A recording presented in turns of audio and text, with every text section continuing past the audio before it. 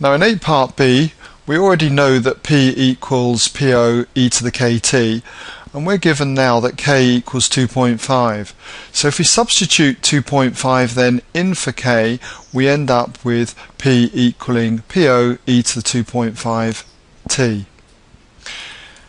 Now we've got to work out the time taken when the initial population doubles. In other words, when P equals 2PO. So when P equals 2PO, if I substitute that in the above, what I end up with is 2PO equals PO e to the 2.5T.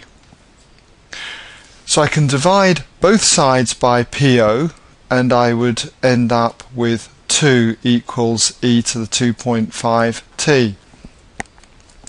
Now in order to solve this, what I need to do is take natural logs to both sides. So if I take the natural log here of 2, it's going to be equal to the natural log of e to the 2.5t.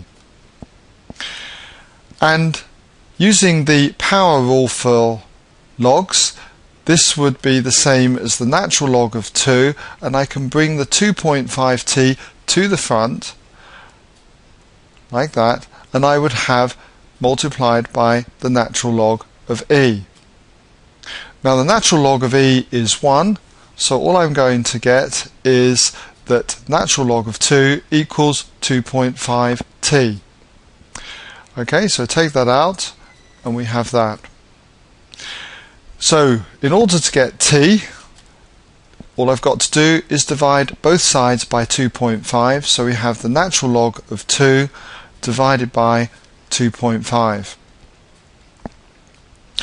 If I work that out on a calculator, I end up with 0.27725 and so on.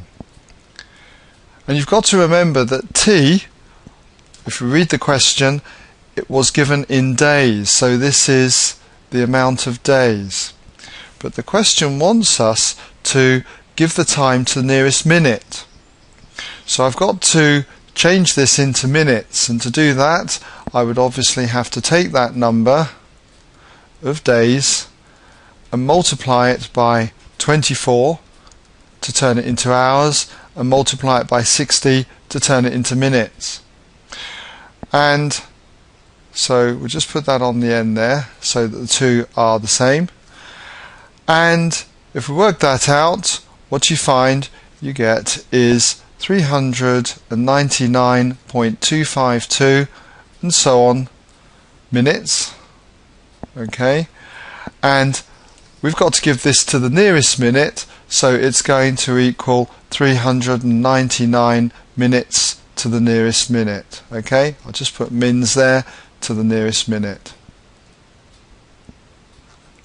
And that brings us to the end then of part B.